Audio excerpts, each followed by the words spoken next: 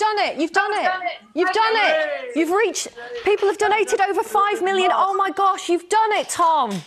Woo! That is absolutely extraordinary. Completely out of this world.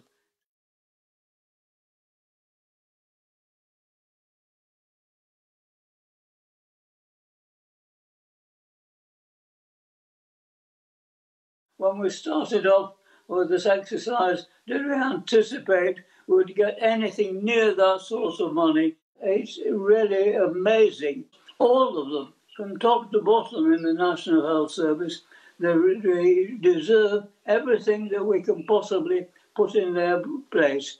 They're all so brave because every morning or every night they're putting themselves into harm's way. And I think you've got to give them full marks for that effort. We're a little bit like having a war at the moment. But the doctors and the nurses, they're all on the front line.